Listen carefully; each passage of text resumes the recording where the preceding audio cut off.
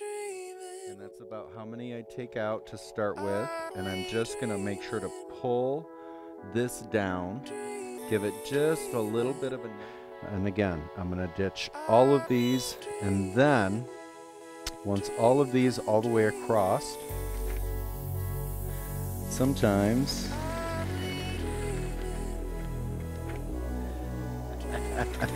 because I think on this one, I think one or two and I'm gonna be good.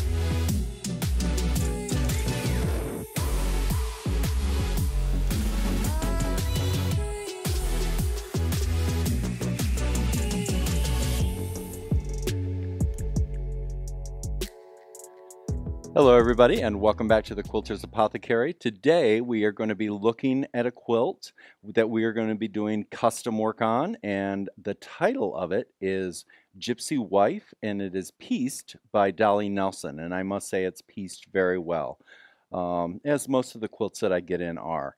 Now this particular quilt is going to be double batted, and as we look at it, what we see is exactly how busy it is. This is definitely going to be in the category of a piecer's quilt. It's a quilt that the piecing should stand out more than the quilting because it is so busy and because there are so many fabrics used in here. In fact, really, there are very few places that I think I can even show off in any way with the quilting.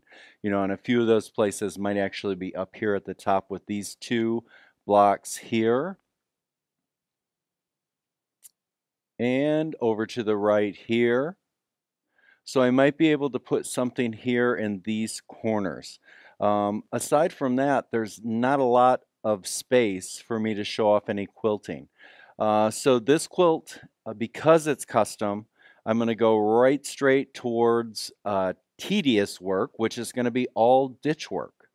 Now, a few options that could be done with this particular quilt would be some mystical grid work, which is continuous curve alternative.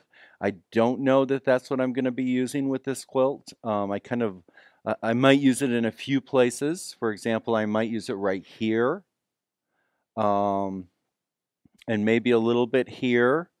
I'll know once I get it loaded, but then again, once it's loaded and I see how it looks around it with all the ditch work, I might go ahead and stay with the simple ditch work. And again, even with these small framed areas, the way that she's fussy cut them, I might just go ahead and ditch outside. None of them are big enough that I really, especially with the double bat, need to go in and add any stabilization. This one I might do a little bit of a square and a square in there.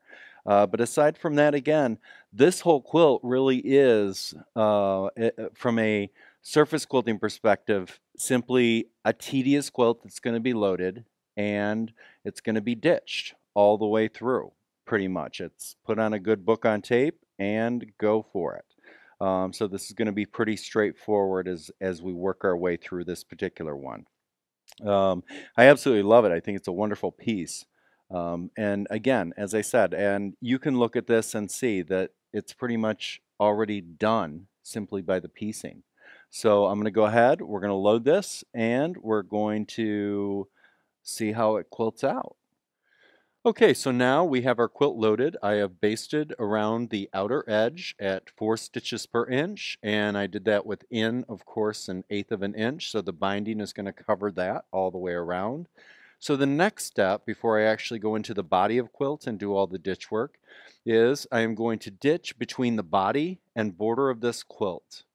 Because the border is only about 1.5 to 2 inches wide, what I've decided to do here after I ditch between the two is I'm going to mark a 45-degree chevron here. So I'm going to start from the corner here. We go over there. I'm going to mark my miter. Then I'm going to work my way into the center.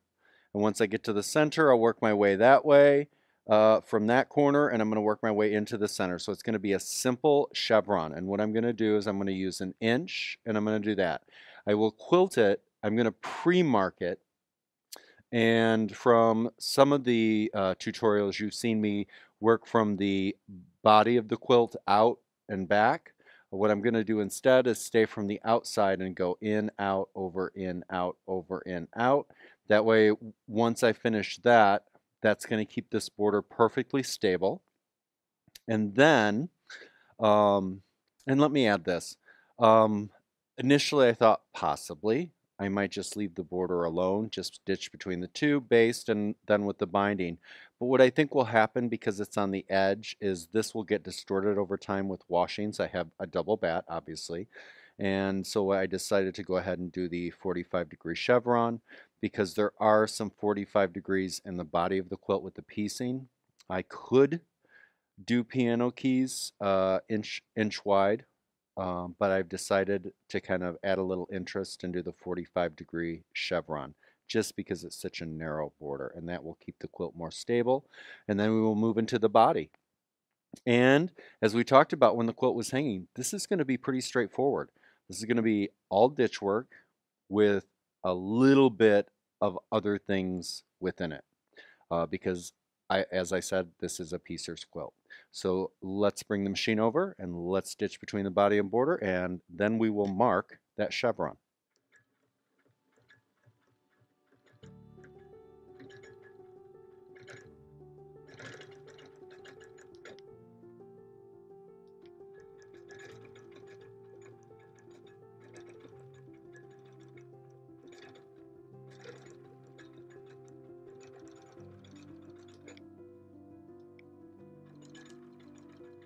I am using a brown thread to do the ditch work between the body and the border.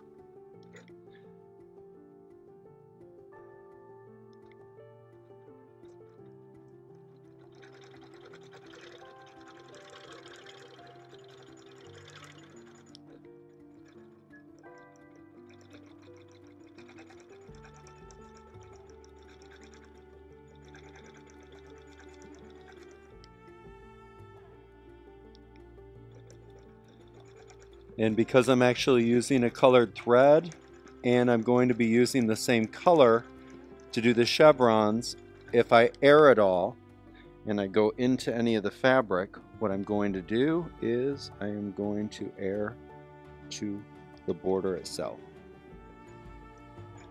in the ditch. We are not doing show ditch, we are doing just regular basic custom ditch. So we're aiming for close, but we are not aiming for perfection.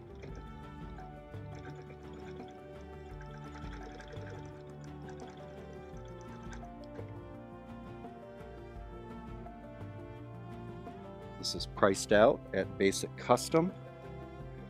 And so of course, doing the ditch work, we want to keep it at basic custom ditch work. If we were doing show ditching, we would be going a lot slower.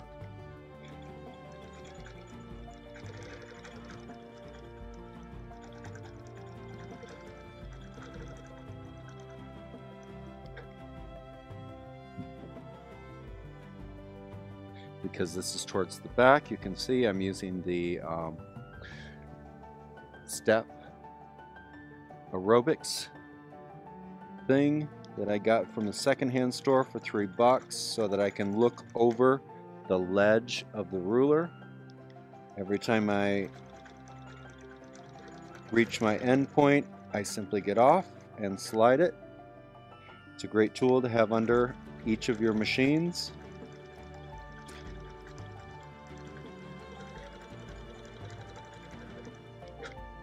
Every time I see one at a secondhand store, I grab it. Like I said, they're $3. It's one of the best pieces of equipment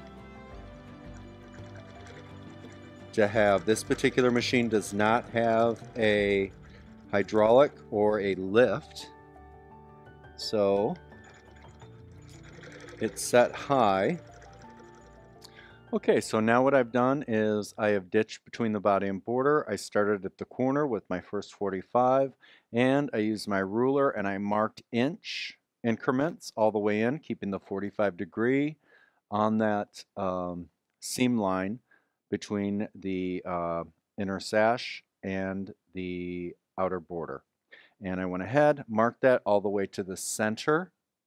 And then same thing, I started from the other side, repeated that same thing, and now I'm going to go ahead and we're going to quilt that out.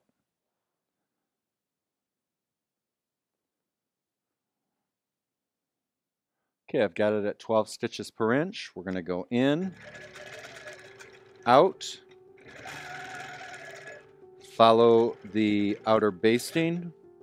I'm going to line that up again. We're going to go in, out, and now I don't have to think about anything because I already have it pre-marked. Line that up, in, out, follow the basting, line that up, in, out, follow the basting, line that up, in, out, follow the basting. Now one thing I want to say, I already have this pre-marked, so I am using my square ruler. The square ruler does not have 45-degree marks. If I were to use a ruler that did have the 45-degree marks to do double checking, then I would line that up and I would double check it here with my 45 degrees. But that's one of the benefits of pre-marking, is visually, even if I'm a hair off, everything's pre-marked, so I'm going to be pretty dead on. So you have the option of doing both. There are ways to double check if you so choose. I've done enough of these that I can simply line this up once I mark, and now it's simply line work. I just follow the line. Put on my book on tape, put on my music, and just quilt away. It was worth the 5 minutes to quickly mark it rather than to have to count and keep track that way. I'm up here at the corner, line that up, go in, touch the corner, come out, follow the outside edge, line that up, in, out. Now I'm going to work my way all the way over and around within my throat space. When I reach the middle, I'll show you. I'm just going to pivot my ruler and continue on. So now I have gone over to the middle. Here is our last middle diagonal from upper left to lower right. And then we're going to switch, and then we're going to go the opposite way to do the other side of the chevron. And because I'm pre-marked, I don't have to go down to the other end and work this way. I can just follow the marks that I've already made. Line that up,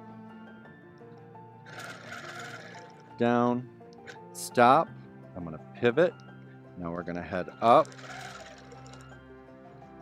follow that way. I'm there, down, up, over, down, touch, up, and I want to slow down when I get close to that seam between the body and the border so that I don't overshoot. Down, up, but I want to make sure that I cross the ditch line. I like to go ahead when I ditch here and just go just one stitch past that ditch line. It's not into that inner border, but it is right up and it crosses over the ditch line. Up, over, down, up,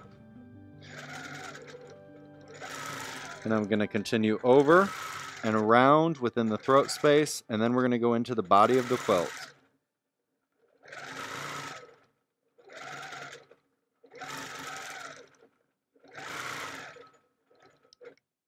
Okay, so now what I'm going to do before I start doing the strips here is we're going to start, and I'm going to go ahead and I'm going to ditch all of these blocks that are in here within the throat space. So as we come across here, I will ditch this one, I will ditch this one, and again, I'm going to ditch all of these, and then once all of these all the way across are ditched, then I'm going to go ahead and I'm going to go back to the beginning. And then I'm going to go ahead and I'm going to ditch all the strips. all the strips will be ditched. Back up, over, so everything is going to be ditched. Every piecing and every strip. And on some of them, as we work our way down a ways into the quilt, we have bigger spaces that are left open, and on those I might go ahead and toss a little something, and we'll see as I get there. But pretty much, like we had discussed when it was hanging, it's a ditch quilt. So now we are ditching everything in this throat space of the quilt. And go up here. And it's simply, if we go for a wider shot here, I mean, it literally is every single ditch. Every single ditch.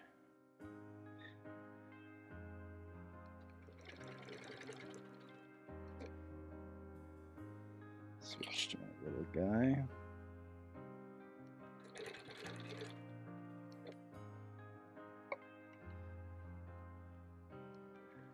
Over.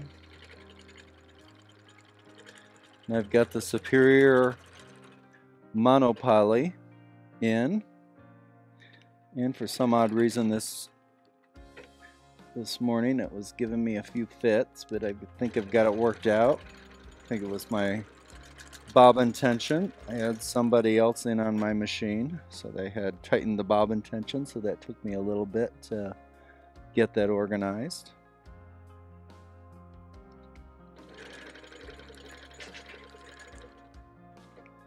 And so again, it's just that slow and tedious working my way through, and as I said before, you can't be shy about double ditching areas to travel, especially on a quilt like this.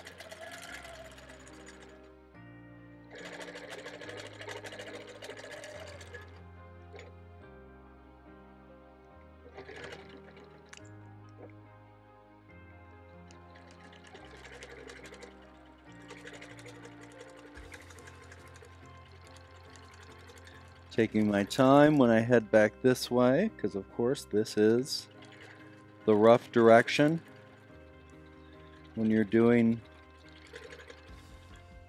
straight line work, to come all the way back. I'm going to come all the way back on that seam.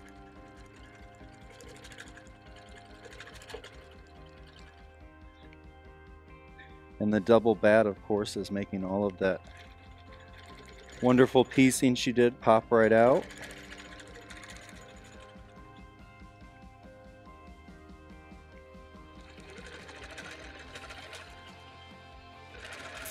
My suggestion with stuff like this is a good book on tape or good old TV shows that you don't need to keep stopping and looking to see what's going on. I've been doing a lot of Dick Van Dyke for this particular quilt. Old Dick Van Dyke. Okay, so now I have this whole section done here. And you can kind of notice here what I've done. It's a little hard to see the texture. You will see the texture when I do the final hanging up. And of course, all of this has been ditched in, all of this, all of this. And with the double bat, I don't need to do anything on the inside of here. Here, let's move the camera over there. Sorry about that. I kind of was moving a little fast. Here I double ditched, so I ditched around the outside, ditched around the outside here, and then I actually went in and ditched around the inside here. I did not ditch around this just because I kind of wanted that to puff up, just to kind of show off that piecing. So I'm going to cut thread, and then I'm going to go ahead and I'm going to move over to a block and show you how I'm ditching around that block. Okay, so now I'm going to go inside my square in a square.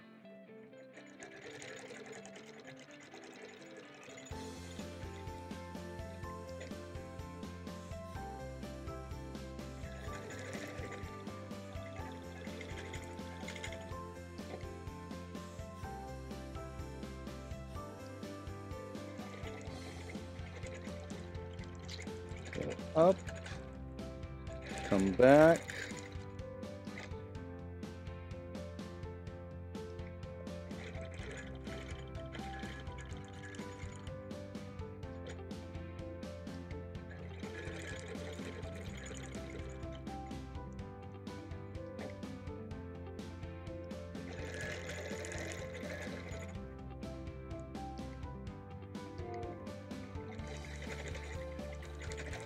It's our local train that goes back and forth to and from Chicago multiple times a day.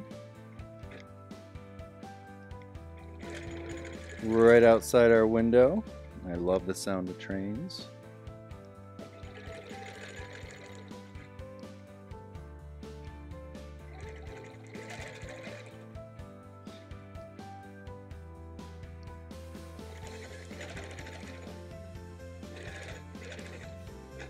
A little ditcher like this is such a nice thing to use for these small areas. It's just perfect rather than using something big like that. Of course, my first favorite is my ditcher one, which I love. But as you can see on the quilt, I usually have about 5 to 10 rulers sitting.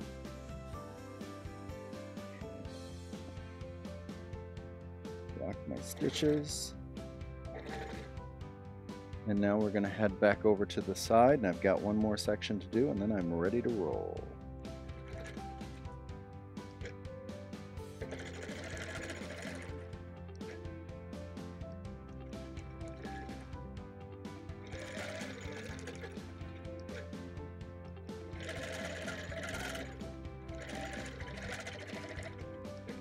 So I will say, I actually have ordered this pattern for this quilt because it's such a cool quilt. And I've already decided I'm probably going to be sending it out. Because I think on this one, I think 1 or 2 and I'm going to be good.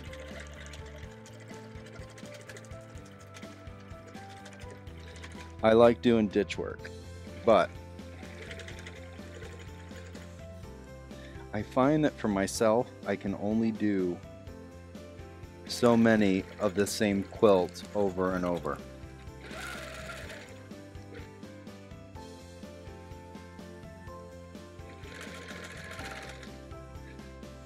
For example, I think I've done 8 or 10 of the Judy Niemeyer Fire Island Hostas, and I no longer take any of those.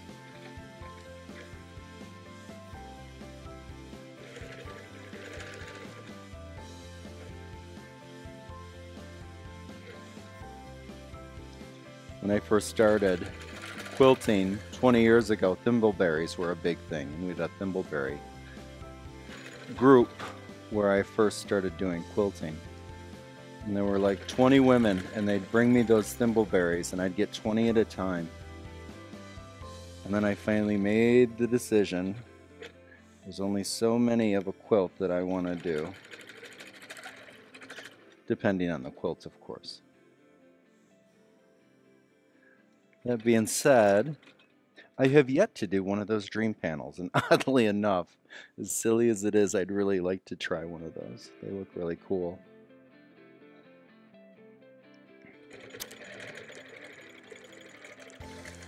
I bought one somewhere, and one of these days I need to take you on a tour of my fabric room. Rich just said he's going to do that as a secret thing. And then I'll do like a, you know how they do the flip throughs of books on YouTube? What I'll do is I'll do a flip through of all the fabric. We'll do all the colors. We'll have a purple flip through. We'll have a red flip through, because I'll tell you, it's kind of fun looking through people's fabric.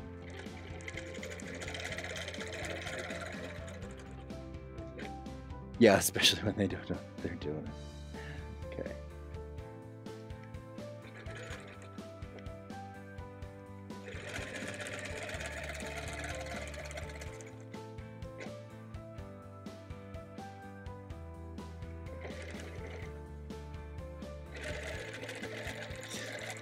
If he ever does that, folks, and he tries to sell it to you, don't buy it.